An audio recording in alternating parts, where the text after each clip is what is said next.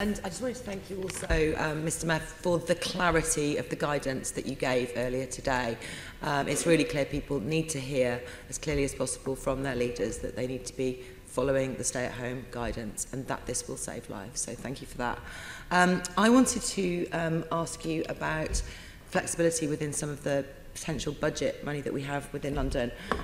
In my local borough, we're doing things like, for example, planning to release community infrastructure levy money to help with building up networks in the community and voluntary sector in preparation for needs. We see that as community infrastructure, and we think we can do that.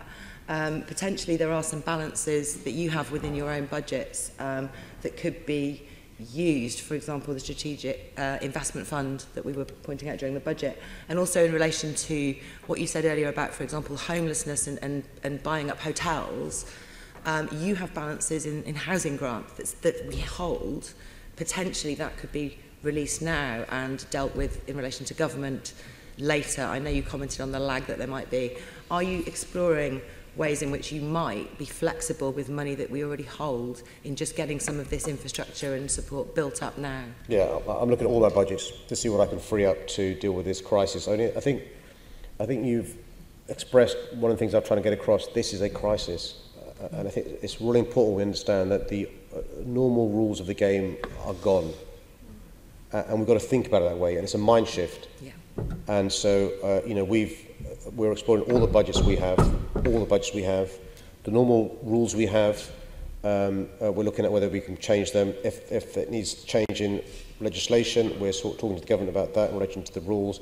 If it's grant funding with strings attached, we're seeing if we can be flexible with the strings. But we've got to be innovative. I think, building up resilience now, while we're not exactly in a calm before the storm, but things are not as crisis hit as they were, it's the right thing to do. Can I ask you just quickly with the rest of my time about people's incomes and outgoings? Because obviously we don't have balances within City Hall that can help people with their rent or their incomes. This is government that needs to do this.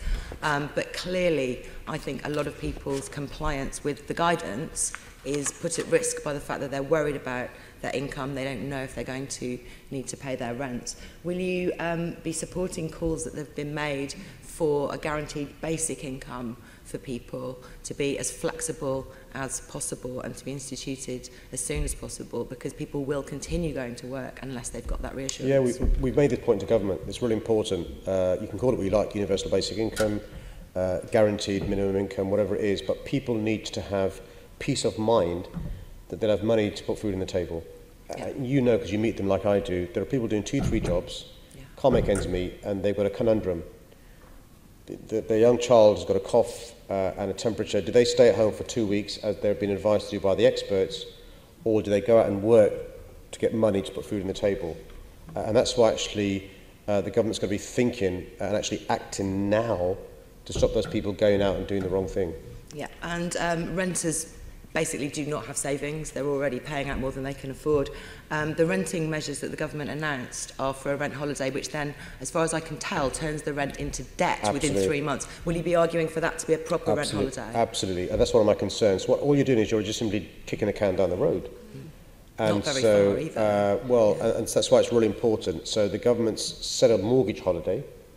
You know, people should know who are renters, that they're not deferring this, which means, you know, human nature as it is, you'll know that you've now got the money you're supposed to pay this month, simply you've got to pay in 2 months' time. You still got that problem, and there'll be a standing start in 3 months' time or 4 months' time when we return to normal, inverted commas, what they do. So you're absolutely right. Okay, thank you very much, Mr. Mayor.